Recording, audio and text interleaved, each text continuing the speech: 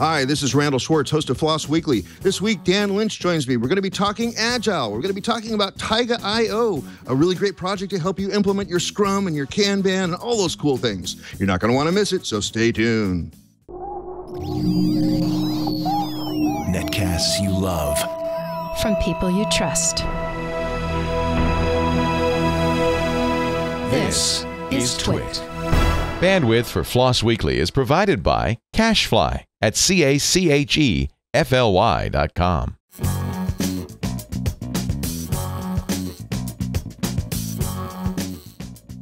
This is FLOSS Weekly with Randal Schwartz and Dan Lynch. Episode 335, recorded May 6, 2016. Taiga.io. This episode is brought to you by DigitalOcean, simple and fast cloud hosting built for developers. Deploy an SSD cloud server in 55 seconds. Try it today for free. Visit DigitalOcean.com, and once you sign up, be sure to enter the promo code FLOSS in the billing section for a $10 credit. It's time for FLOSS Weekly, the show about free, libre, open source software. I am your host, Randal Schwartz, Merlin at StoneEdge.com, bringing you each week the movers, the shakers, the big projects, the little projects you may be using every day and totally unaware of it, projects you may have never heard of and go, oh my God, that's pretty interesting. I'm going to check that out. Joining me this week is Dan Lynch. Dan, welcome back to the show. Hey, it's good to be here. Cool. And where are you speaking to us from? Probably the usual spot. I am in my usual spot. Yeah, if you've seen me on the show before, you'll recognize this lovely veneer behind me. Veneer, is that the right? Vista? I don't know, something like that. Something to with B.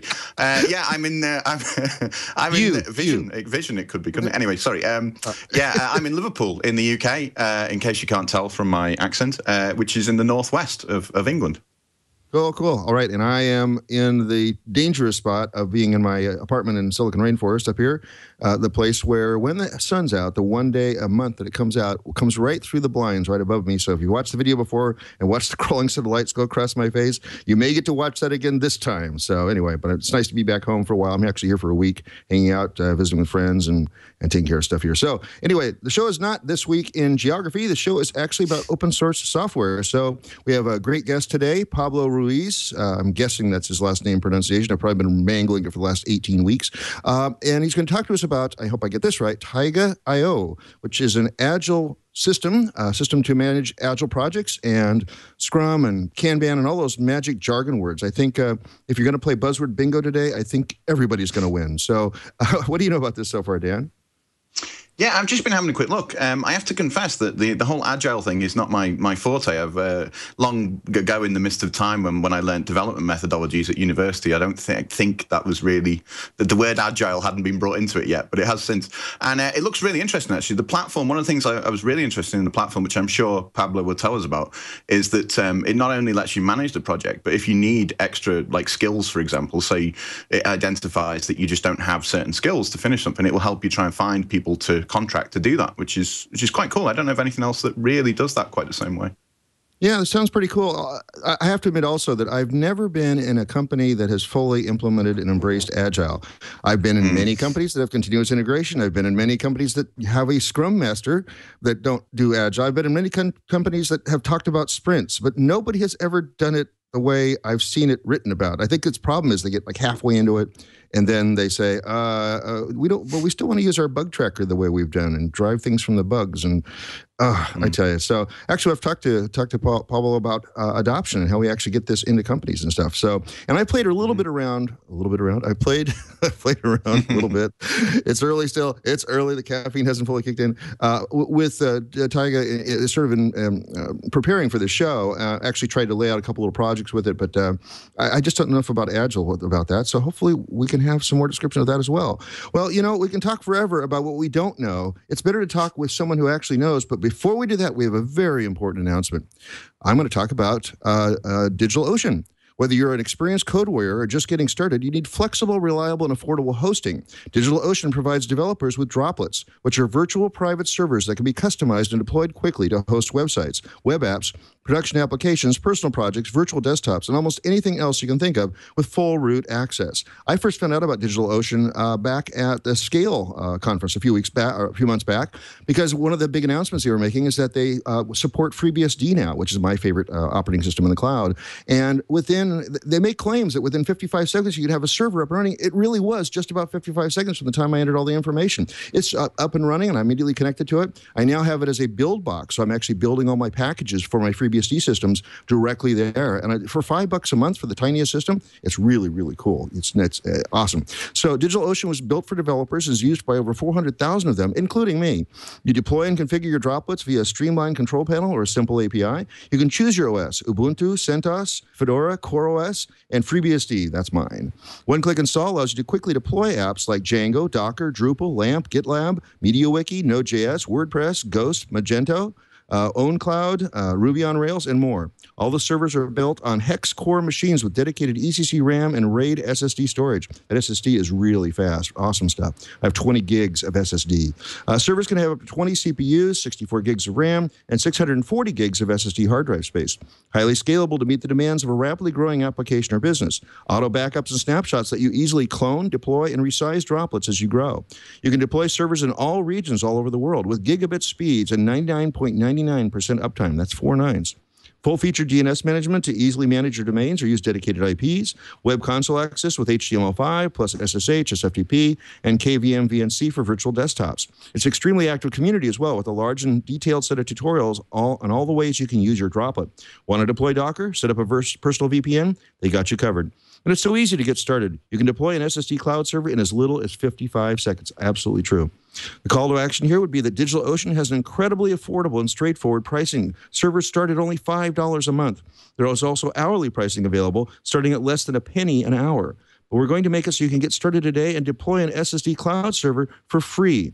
If you go to DigitalOcean.com and create an account, once you confirm your email and account information, go to the billing section and enter the promo code FLOSS, that's FLOSS, just like the name of the show, for a free $10 credit. $10. You can run a $5 server for 2 months for that. There's plenty to get started and explore what DigitalOcean can do. That's DigitalOcean.com, and once you sign up, enter the code FLOSS in the billing section for a $10 credit. And we really thank DigitalOcean for being a sponsor of FLOSS Weekly. So without further ado, let's go ahead and bring our guest. Pablo, welcome to the show. Hey, thank you for having me. And where are you speaking to us from? I'm speaking from London at the moment. Today it's London. Tomorrow, who knows? Maybe Madrid. So you're a traveling man. Yeah. Actually, in a month, it will be Cardiff. There is a nice convention then. It's DjangoCon. So, you never know. But, today it's the not-so-sunny London. I'm enjoying the, FLOSS Weekly from here. Great. So I have lots of questions about both Agile in general and Taiga in particular. Can you give us sort of the problem that Taiga is solving? Well, Taiga is solving, I think, 2 main problems. One, it's about the platform itself and what it does. So its features, its functionality. And the other one is actually the open source nature of Taiga.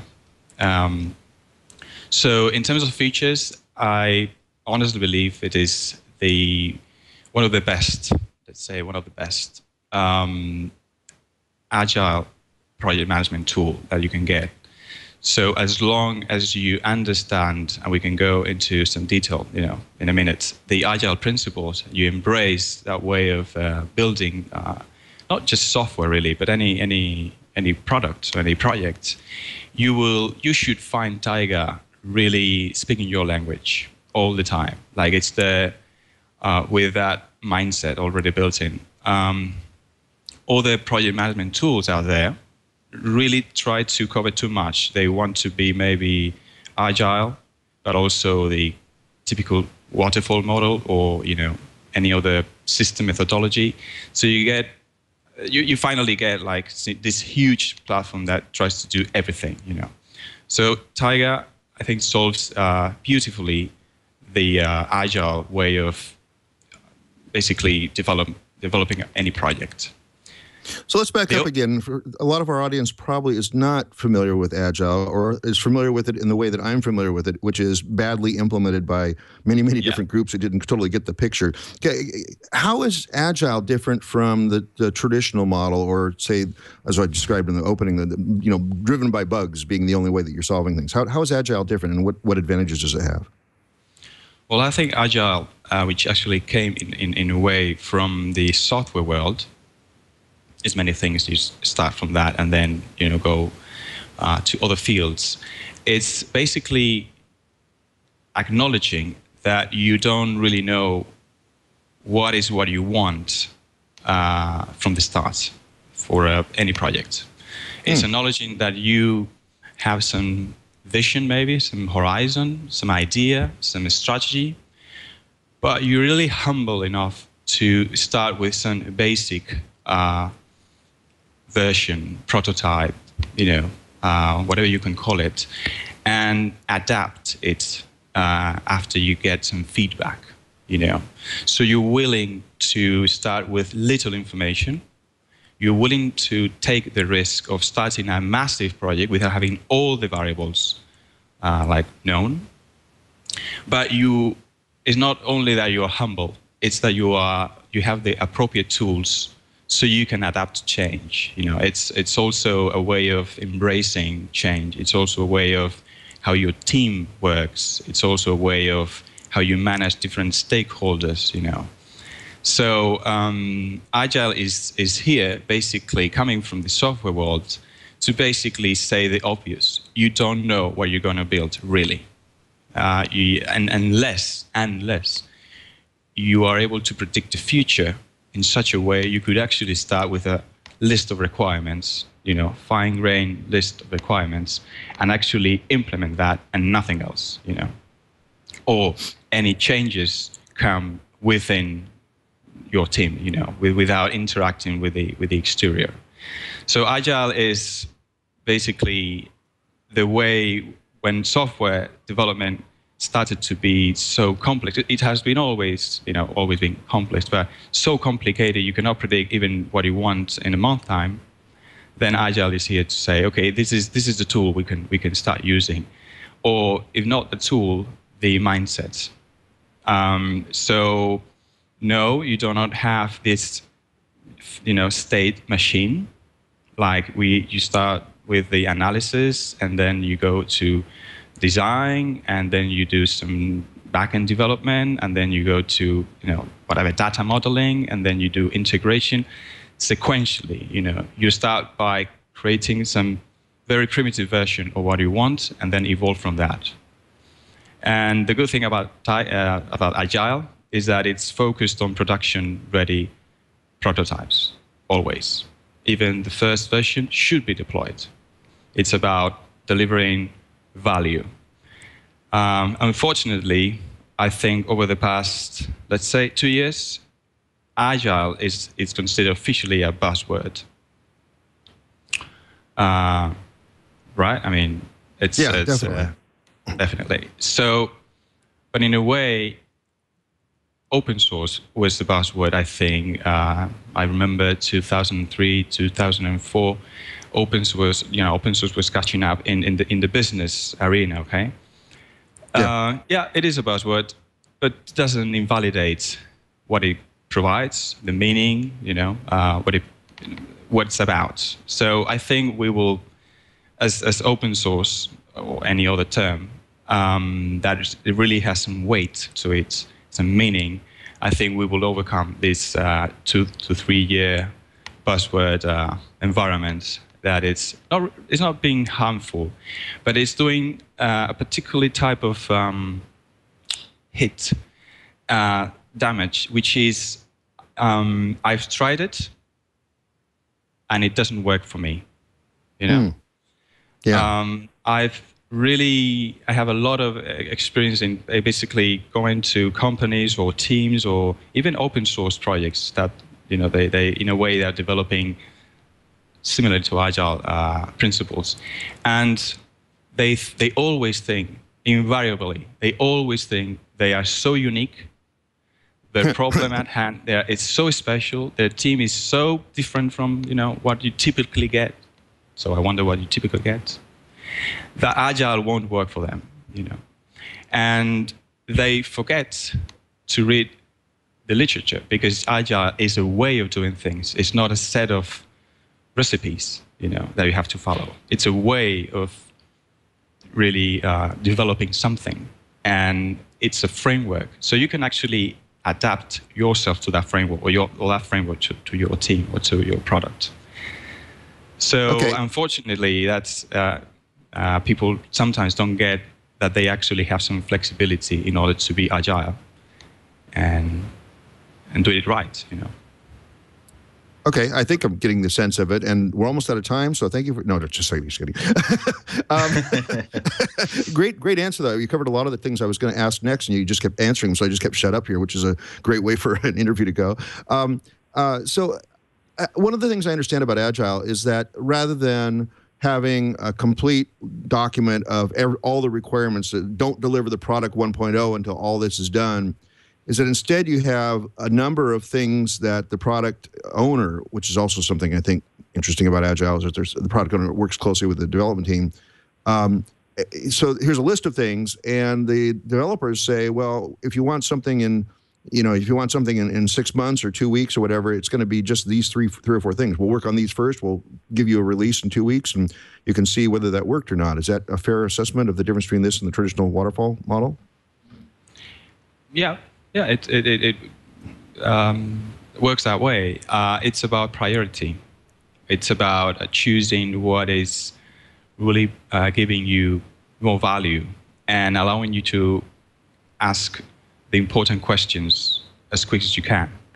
It's about selecting those features that allow you to fail fast, to clear the tech in the right, wrong. So the product owner is a key role.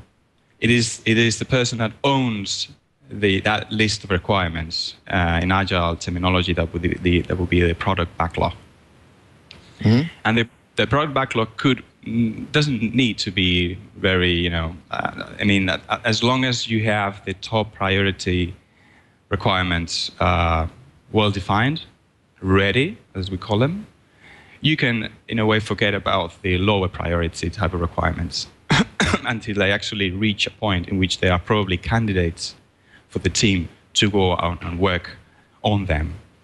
So typically what happens, the product owner has this product backlog, does the prioritization.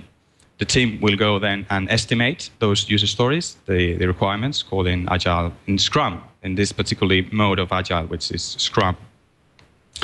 So basically, with that estimation, roughly, you get a sense of speed. You get a sense of, okay, so we are able to cope maybe with these first 10 requirements, these 10 user stories, because they sum up, 50 points, and we think we can do 50 points of effort, of work, this sprint, which is a fixed time kind of, 2 weeks, 3 weeks work.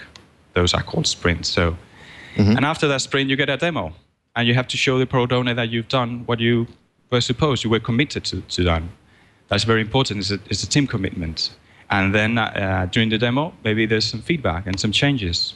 And then you get the new sprint. And maybe you have to carry over with some, user story that wasn't really nailed. Or, and you look at the backlog and you choose the next 50 points worth of user story. And that's how it works. It's really easy to really understand. In the first place, it is the details of the methodology, what makes a good product owner, what makes a good team, what makes a good user story. That are the kind of things that are not so easy to get in the first place. Awesome. And how did Taiga come about? The platform itself? Yes. Sorry. Well, we, the company that created Taiga, it's called Kaleidos. Mm-hmm. And this company works with the way we do, what we do for a living is we will be the technological partner for startups, okay? Mm-hmm. And we need a proper tool. We needed a proper tool, and we are basically 100%, if not, well, let's say, very pro open source type of company. So we would never use any tool so important for our workflow that wasn't open source. So we were using open source project management tools, but none of them were really designed with Agile in mind. So what do? Yeah, you create your own platform. You start developing as an in-house project, and some developers started doing that. And then we have this thing called Pi Week at Kaleidos, the Personal Innovation Week, where every 6 months you get this entire week. So this week hackathon. So every employee at Kaleidos can actually develop whatever they want, provided it's open source, it's using open source, and they can demo something by Friday. So they will, basically the weeks prior to the Pi Week, people will start doing this marketplace of ideas, of talent, all that. And so Taiga, which wasn't called that at that time, Taiga, was in a way accelerated at one of those Pi Weeks. And it looked so great. People were so in love with what they had seen, even with this early stage, that we started to use it internally as our own platform. And 3 years later, not 3 months, 3 years later, we thought we were ready to launch it publicly. So that was how Taiga was born, because we weren't able to find the right tool for our agile methodology that was also open source, really open source. That is really interesting. I mean, people are saying in the chat room there that they're trying to get a feel for exactly what Taiga is. So it's a platform that you can use to manage your projects, basically, with using an agile methodology. That would be is that fair? Is that the good in a nutshell description? Yes, although when you started the interview, you mentioned one of the future things that was actually a secret. So you basically. Oh dear! I'm kidding. Sooner or later, we were going to release that information to the public. But so far, what we can tell, what's Taiga today, it's an online platform. You can deploy it locally, behind your firewall, or you can use our cloud service. It's AGPL version 3 licensed software. It's built on top of Django, Python Django, and it's using PostgreSQL and using AngularJS. And the features it brings is basically you can create you log in, you register for an account, and you can create a project. And that project can have either Scrum as a way of managing your project, or Kanban, which is a different approach to Agile, but quite interesting, depending on the project, or both. You can have issue management system, it's built in. You have video conferencing, you have webhooks, you have GitHub integration, you have many things. You have wiki, of course.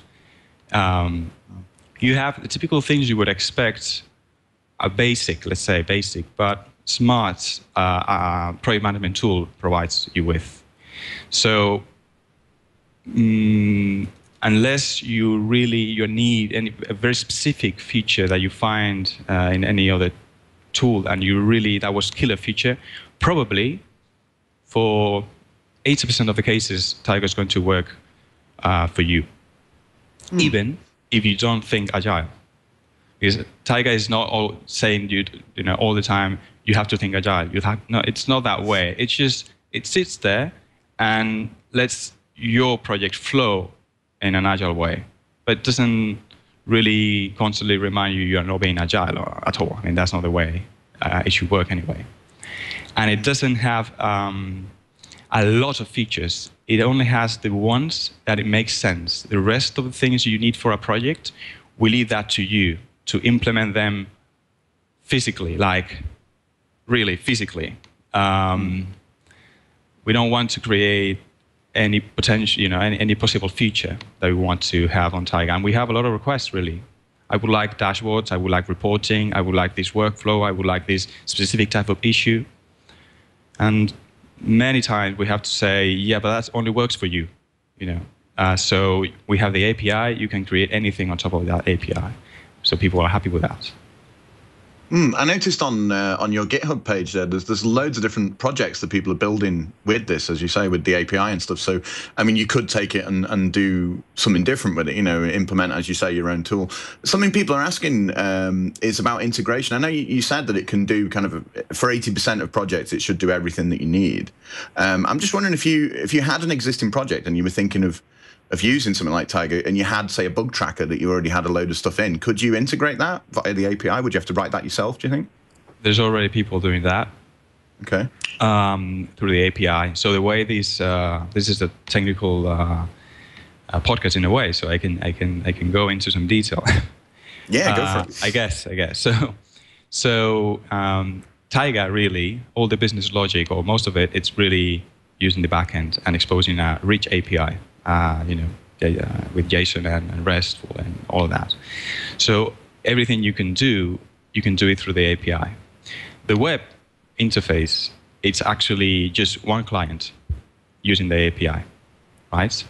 So we actually have in development N-Curses clients, so console-based clients that will use the same API. So there's lots of people out there having their own, maybe they use, let's say, Bugzilla, or they use Mantis, or they use any tool they use, even reporting or whatever.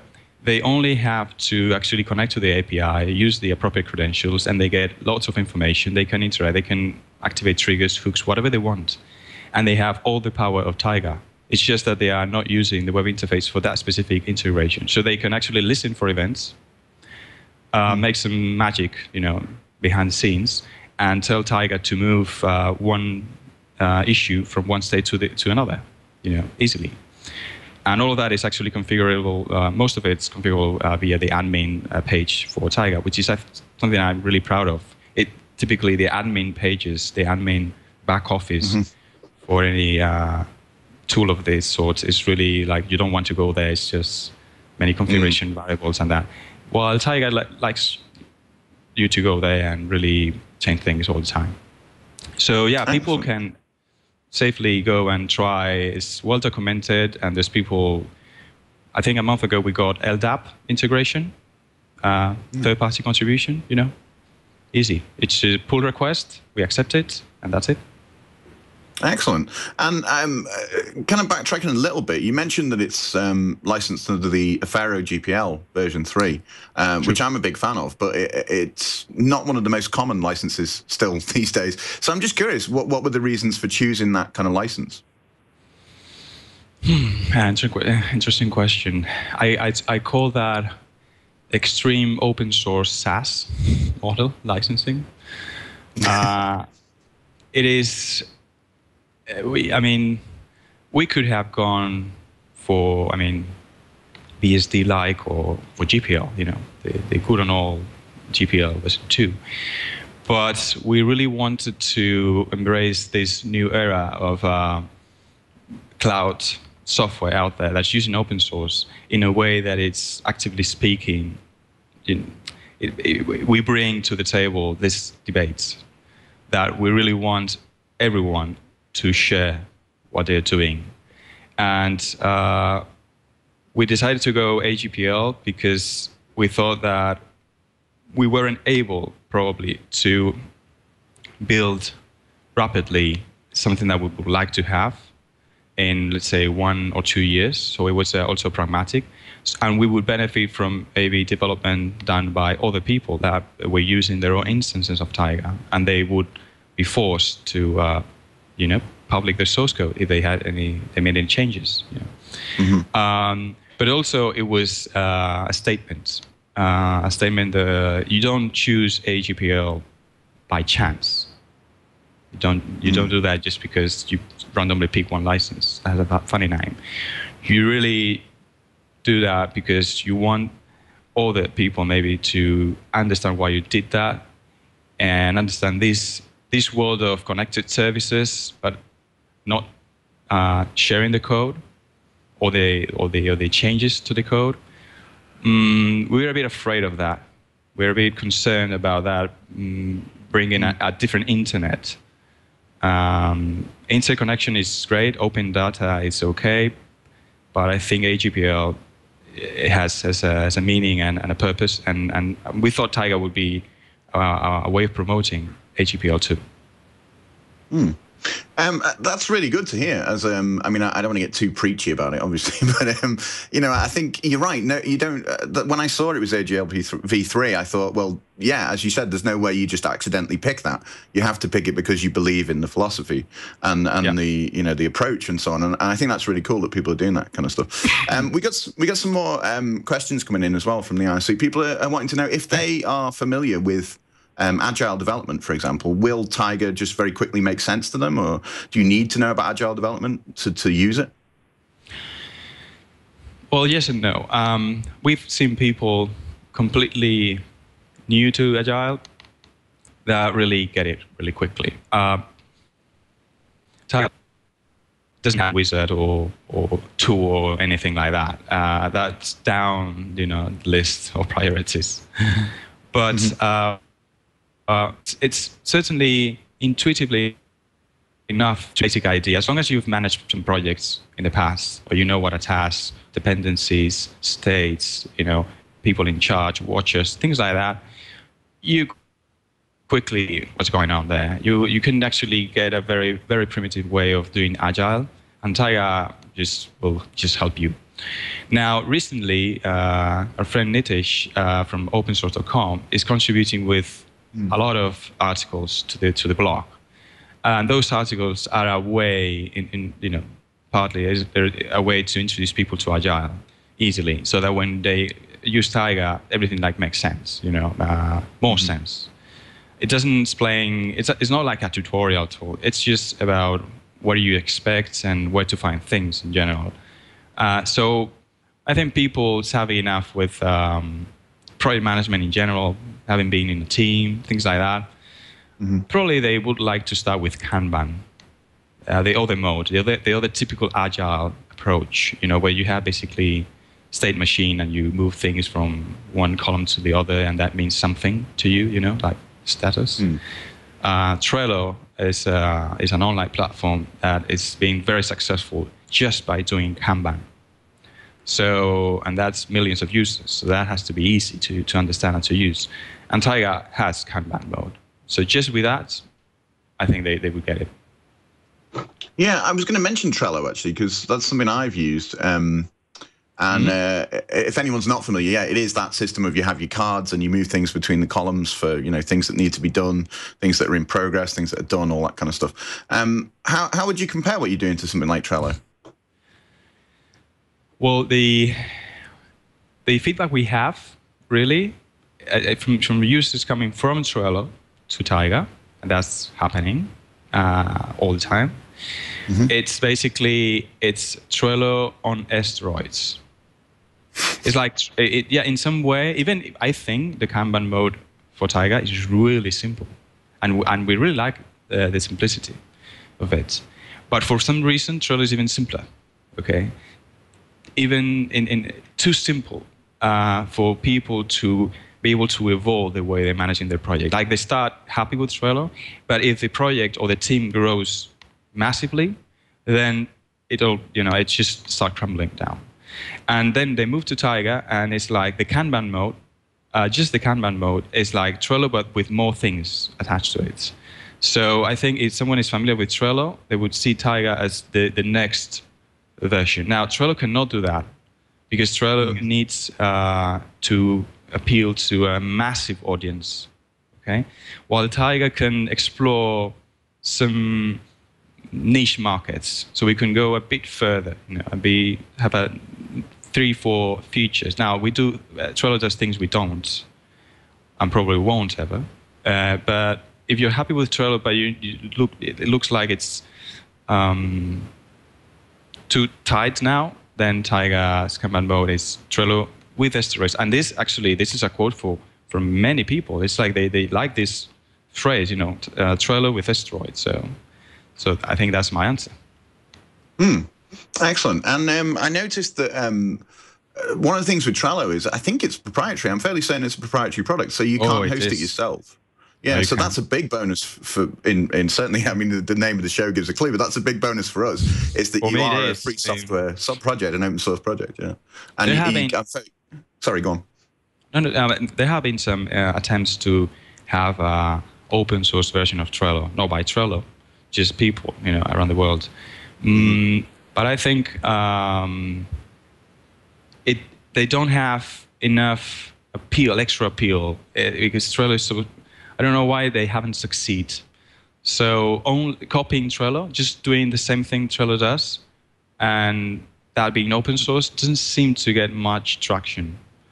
But Trello definitely is proprietary software, even though they're probably using open source software, for the technology stack. But Trello is closed. We got a question from Retro D in the IRC channel, who says, I had a huge problem keeping teams focused on the product. Would I have to expend a great deal of development resources in integrating Taiga into my system? That's quite a difficult question, actually. Yes, it is. So it is a problem of the team or the product. They have to develop. The way Taiga tries to address one of the key things on projects is the team needs to enjoy the project. Needs to control it, needs to enjoy it. Typically, the tools that you normally use is the other way around. You are constantly being,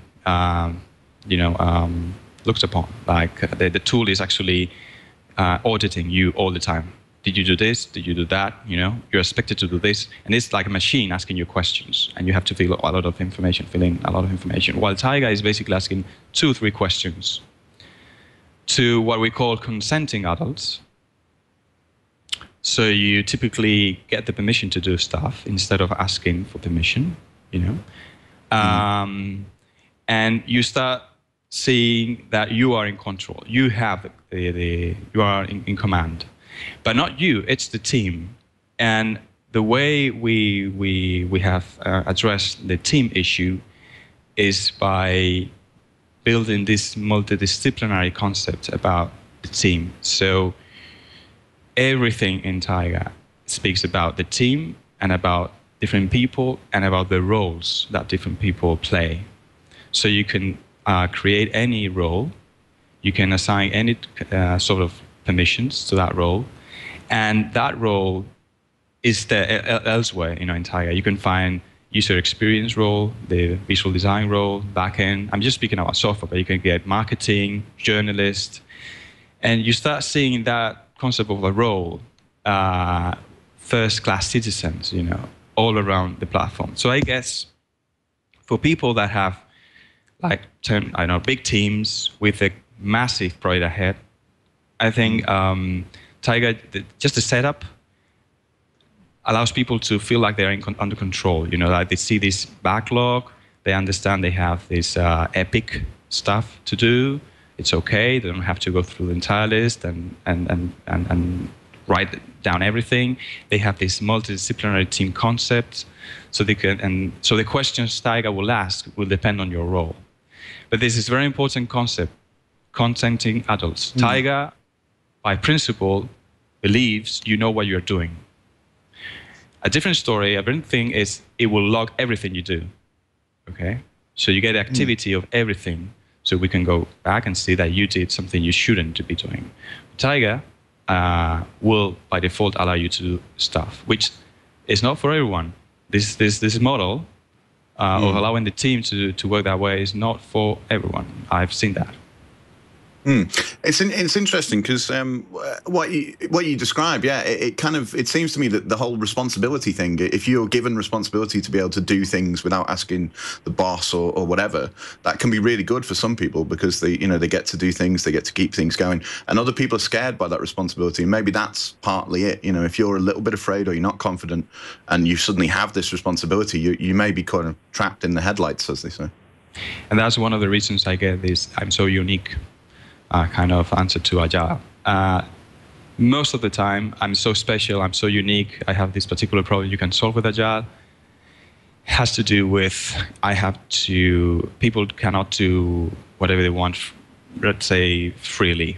Okay, I need to control what people are doing. I need to automate things. I need to automate things the way it doesn't allow people to do things freely. So,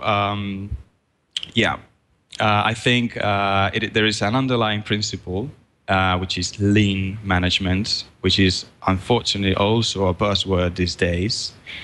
But basically, lean is to empower any member of the team with the most, with the fullest responsibility you can get, and see what happens. And it's not for everyone, but when it works, it's amazing. You really get the most out of the team. And I say a team, it's always about the team.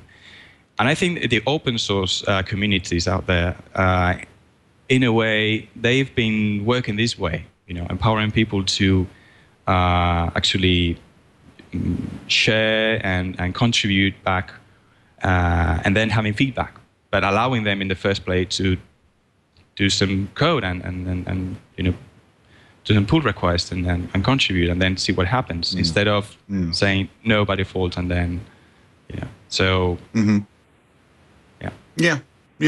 Another quick question from IRC. People are asking, can I attach images and documents and so on, files essentially, to Taiga Kanban notes? Yeah, of course. But you don't see that like in the summary view. That's why they think you have to go into detailed view of the Kanban card, and then you see attachments, you see images, you display those images automatically. Yeah, of course. I mean, that's pretty basic. But you don't see preview mode on yet. You don't see preview mode about those files in the Kanban view. Yeah, that's a yes. Okay, this is all sounding fascinating. I'm still trying to figure out how to get my clients to actually use this instead of the really weird, complex systems. I mean, I don't know of anything worse than Unfuddle for a bug tracker, but that's what my primary client is using. It's just a horrible system. I mean, anything is better than that. And there are, my group in particular, at my primary client, is using Trello and just started using Trello. And I want to go in, next week when I'm back down south and demonstrate this. Is there a quick thing that I can do just with the Kanban part, where people go ooh ah and go, let's just immediately switch to this and then start adding in the other parts to the rest of our system? Is there a quick demo that I can do that will really make them go wow and zow? Well, any demo you want to have that impact, you have to prepare in advance, okay? Sure, I understand that. But I think like in 10 minutes, 20 tops, you can create like a demo project. You just go, register, log in, create a project, select from 2 basic modes, Kanban. You select Kanban, that would be my suggestion. You go to Kanban mode and you basically go to admin, and then you say, okay, my columns are going to be this, not the default ones, just this or that. That makes sense for the demo. And then you go back to Kanban, you now see all that, already applied, and you start creating bulk cards. You can just create quickly, just a card per line, and you start writing things that make sense. Okay, so the demo has some content, not just lorem ipsum, and you put some interesting stuff there. You create, suddenly you get like 20 cards, and you start moving them all around the place, to fit into the columns. Then you go back to admin and start putting some what they call the whip limit to Kanban. So you decide that for instance, the design column, 3 is the maximum you should allow anyone, or the column should allow, work in progress for design. So you go back and you start seeing red lines, like warning, some alerts there. You then go into details, 3 or 4 of them. You attach some images. You select your avatar, so it's very nice looking guy. And you maybe block some of it, and you say this card is blocked because I need first to this third party to do this. Then you see it's red, very bright red on the Kanban. You start playing. I can assure you, in 10-15 minutes, you get like a project that has been there for 4 months. Wow. And when you do that, tags and all that. Okay. when you do that, if one card is blocked by another card, is there a way to represent that electronically, or is it just in the text? It's in the text. It's you read it and you interpret it as a human being. Yeah. Okay. Great, cool. What you have is tasks, and there is a way to reference tasks from other tasks. But visually, in Kanban mode, every card should be independent, formally speaking. But you can read why it's blocked, and then you can understand. All right. And I only discovered the wonderful blog this morning, and I was actually just, eating it all up. So I have to go back and read all those before I do on this demo next week. Cool. AngularJS, who chose that? And because it made it beautiful. It really looks like a really polished product. Why Angular and why not one of the other frameworks? That's maybe a question for Alejandro Alonso, the CIO at Kaleidos. But it's basically the framework we've been using successfully for several projects, not only of our own, but for external startups that will hire us. And it's a good code. It's robust. It's reliable. It's fast. And allows us to live in this world where we have this decoupled architecture rather nicely, when we have this backend with an API and we have this Angular heavy front end that actually is just asking for the right information when it's needed. And of course, you need some fairly modern browsers to keep up, with Angular. But then you just said one of the coolest things we think Taiga brings to the table, and it's beautiful. Really, it looks beautiful. It's sad, but some people said it doesn't look like open source because it's so beautiful, And it was okay. We had to go past that stage at some point. But this has a collateral effect, a very nice one. When you have a beautiful interface, not only developers will use it more, but certainly designers, user experience consultants, marketing people, people that actively develop a product, but typically will stay away of your tool. It's the tool for the backend developers, I just go and, there's this constant fight between the techie people and the creative people. And the creative people just hate all these tools. And one of the reasons it's because they're ugly, It's that simple. They don't like them because they are ugly. And for the first time, we've seen designers and user experience marketing, people really with this desire to use a beautiful tool, using it and enjoying it. So it's not just AngularJS that's providing the look and feel. It's allowing us to bring that. But it's also this multidisciplinary team concept to be true, because actually the entire team is using Taiga. I think that is one of the key things people sometimes don't see, that these tools are not used by the entire team, and that is bad. And I think Taiga tries to solve that. Yeah, and as much as Unfuddle is bad in terms of being a bug tracker, I'm probably going to get sued by them now. It's at least not ugly like Jira is. Now I'm going to get sued by them. So Jira is just ugly, and I'm so glad I'm not working with Jira anywhere anymore as well. So anyway, I don't know. So yeah, this looks really beautiful. I've got to. We're almost out of time, so I got to really get to some of the interesting project questions. What's your funding model for this? How is this going to? How are you going to pay people to work on this? Well, 3 years we were basically funding this by taking the revenue from the projects that we get paid for, from other startups, and we just put that money into the internal development of Taiga. Now, it came to a point where we just needed more resources, more people, and to predict, a roadmap, something, not exactly the features, but at least like something big. So we decided to ask for money, and we created the company. It's actually a US-based company. This is important because we are a Madrid, London-based company, Kaleidos. So we decided to go to the US for Taiga. Mm-hmm. And we asked money. And so the first people to put money were the employees themselves. Okay? Not only the employees being working on Taiga, they actually get some shares just because they had worked, weekends and that, but also employees, just colleagues, people working at Kaleidos. The next people we found were willing to put some money were our clients individually, like people, real people that had enjoyed, how we performed in the past, and they were willing from their own savings to give us money. And then we had some insurance investment from my co-CEO, Ricky Posner, and his family. Now, that was the seed round A. We are now past the seed round B, where we went to engage with more, let's say, angel investor type of money. And that was easy. Easy. It was, we got the money we needed in like a month.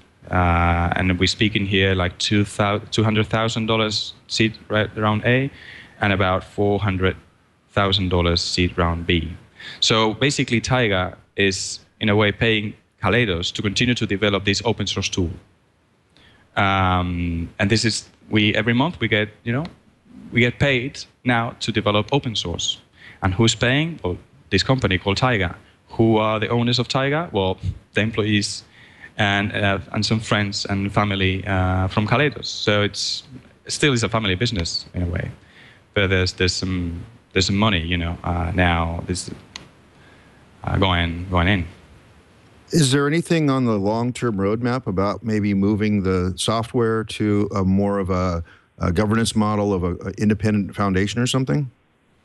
Yeah, this is just the way it is now, because it's so easy for us to continue with this business as usual. It's like we treat Taiga as yet another customer, like a startup, and so logistics-wise and everything, it's really easy. But that has to change this year. Towards the end of the year, we will have a different model, and then Taiga will have its own, employees or its own infrastructure.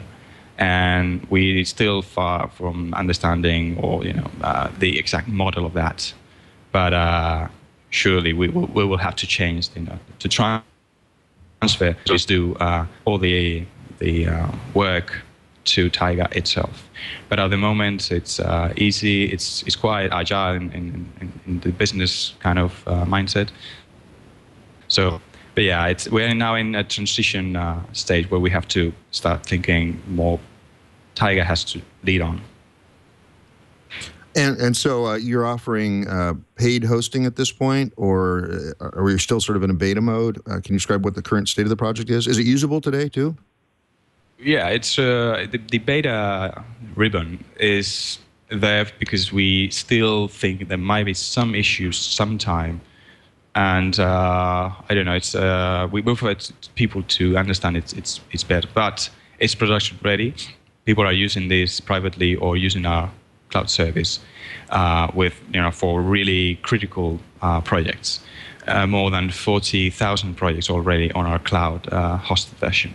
Now the money is the pricing model is basically private projects you have to pay. It's very similar to GitHub in that regard.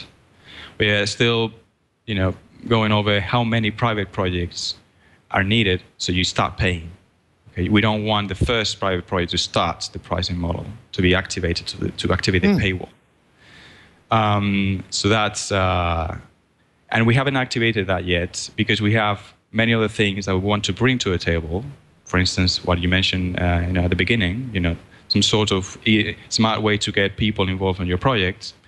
And so we first want to launch all these new exciting features and then activate the paywall. So people really can see if it's interesting, to them to start paying. At this point, I don't know. I don't want to lose, so many users just because I was wanting, I needed this $5 per month, because thankfully we don't need the money at the moment. We need to focus on product development and make sure we're doing things right and answering support at taiga.io, the mailing list, listen to Twitter. Basically, Twitter is our second support channel, I guess. And so we are maybe, I don't know, October, November, that would be probably for the paywall. I don't know. But we need to make some money out of this. You know. Well, you got to pay people if this is their full-time thing. I mean, Yeah, you can't. it's 10 people. 10 people. Yeah, definitely. It's a medium-sized team. UX design, front end, back end, sysadmin, DevOps. So yeah, we have to pay them. Exactly. They can't just all do it for a labor of love. That's definitely not the case in most projects. So, well, some projects, I say there are some very successful projects. Everybody does this at labor of love. I understand that. I don't want to diss any of those. Many of those have been on the show. So, we're almost out of time. Is there anything we haven't asked that you want to make sure our audience is aware of before we have to wrap up? No, I think I want to stress the fact that we really, we are pro open source. We open data. You can export, import any project you've created or any Taiga instance to any other Taiga instance. We were really excited about what the community is developing on top of the API. That is probably the coolest thing of our day-to-day, daily work. And basically, by summer, something like July, August, we are going to release something very big that we hope is going to be disruptive. Sorry for using again buzzword, disruptive in the agile world and in talent management, and team management. And we couldn't do that without Taiga. So I think if people stick with us and just follow us and read our blog post and maybe create 1 or 2 projects, they will understand when we release this new, it's not a feature, it's like an entire new platform connected to Taiga. They will understand and everything will make sense, But that we are developing in a way secretly, so it's a surprise really for people. But I mean, Taiga was actually open. The GitHub repo really is 2 years old. Nobody cared because nobody has shared that, So sometimes even if you have your code there out there in the wild, if you don't tell people that there's, people won't notice. Well, in this case, just in case people notice, the repo is secret. But yeah, so basically, try it, see if it fits you, and give us feedback. It is good timing. It's always good timing for feedback, but especially now. Awesome. Well, I have to ask you my 2 required questions, or my audience will get mad at me. What's your favorite scripting language? Python. I figured, since I heard Django earlier. And that's always a telltale sign. And what's your favorite text editor? Emacs. Yay! I got one finally. You must be slightly older than most of the people I asked the question. I don't know. I see new people, coming to GNU Emacs all the time and join it. I don't know. It's a matter of age, but yeah. I think it's that it's not the default editor installed in most modern distros. So everybody has Vim somewhere, but hardly anybody has Emacs anymore. So, well, you get it, Python and Emacs. Okay, well that's very good. Hey, this is interesting. I want to have all my clients adopt this right away. I guess I got a demo to prepare for next week. But I think it sounds like you're on the right track. This really is an area that needed to be addressed sort of with Greenfield and starting with new projects. And I love that it's open source, especially because that means I get to talk to you. You said the GitHub repo, that is your current code base that you're running on your platform, right? Yeah, it's exactly the same as we're running. Okay, good. Yeah, so you can, you can go to the repo, you can download the zip file, TG. Nice. Nice. Yeah, it's awesome. The same. Okay, great. Just want to check on that because I heard something about something being 2 years old or something. But okay, I misheard. All right, well, thank you for being on the show, Pablo. Really great show. Thank you very much for having me. Really, I really enjoyed the interview. Very interesting to see the questions about Agile first and then Taiga as a platform. That was our plan. All right, thanks. That was Pablo Ruiz talking to us about Agile in general and Taiga. What do you think, Dan? Yeah, really, really fascinating, actually. I mean, I admitted when we came in here that I hadn't had a lot of experience with agile development stuff, but I have had the problems with bug trackers and other things, and managing projects and so on. It can be so kind of difficult and time consuming, and it can quickly spiral out of control. And this seems like a really amazing tool. And like you said, I mean, I'm not a big kind of design guy usually, but it looks amazing. And I know a lot of people will be drawn in by that, particularly, as Pablo was saying, some of the people maybe not on the coding side who are on more of the design and so on side. But it looks like it could be, if it gets the adoption, that's the key. If it gets the adoption, it could be really a massive tool, I think. I think so, because there's, all the other tools that, every tool that I've used, I've hated in one way or another. This is pretty true. I'm sure there's going to be corners of Taiga that I'm not going to like, but the nice thing about it being open source is either I can fix it myself and then submit a pull request, or I can at least put it in somebody's queue to go look at and maybe add, maybe they never thought of doing this kind of a linking or something. I did like his answer, though, when he said when people want a certain way to do something, one or the other, that he said, well, then you're just not thinking quite agile yet, which is probably true. I think everybody wants the new thing they're using to work like the old things they're using, no matter how bad that was. It's a really crazy thing. It's like people coming to Perl over the years have wanted some other feature that they had. Like when Perl didn't have a switch statement or a case statement, people said, why isn't it in there? Well, it really doesn't fit the Perl way. And in fact, they put one in and then it really wasn't liked very well. And so they've actually kind of taken parts of it back out because it really wasn't it was a misengineered design, and it just didn't fit well with the rest of the Perl philosophy. So I completely get when he's talking about the idea that people are wanting things that actually in some ways probably held them back before, but they didn't know about it. So I think he's right on track with that. So anything else before we move on? We're almost out of time here. So. No, I was just going to say that's a traditional resistance to change, which I think we all bump into. Right. We resist all change. I love the Portland coffee shop that has the tip jar or the change jar. It says, if you fear change, leave it here. That is good. That is so clever. All right. Speaking of upcoming guests, which is my awkward transition for the week, we have next week Deviation TX, which is replacement firmware for some RC transmitters. I'm hoping to get Aaron as the co-host on that since he's a maker guy. I think I've asked him once. We'll see if that comes out. Copay, which is a follow-up to Bitcore. It's a secure shared wallet. So if you want to have two signatures to release your Bitcoins, you can do it with Copay. Lucy, which is an open implementation, try saying that 3 times, of CFML. People are still using CFML, and this is an open source implementation of that. Weave, which is a Docker container-based deployment, kind of working a whole orchestration of many Docker containers having them all talk to each other. VeraCrypt ought to be interesting. That's the heir apparent to TrueCrypt. Talk to them about how they forked the code base and the kinds of changes they've made. SatNogs, which is satellite ground stations with commodity hardware. So if you want to put up your own Skynet, this will be the ground controller base station for that.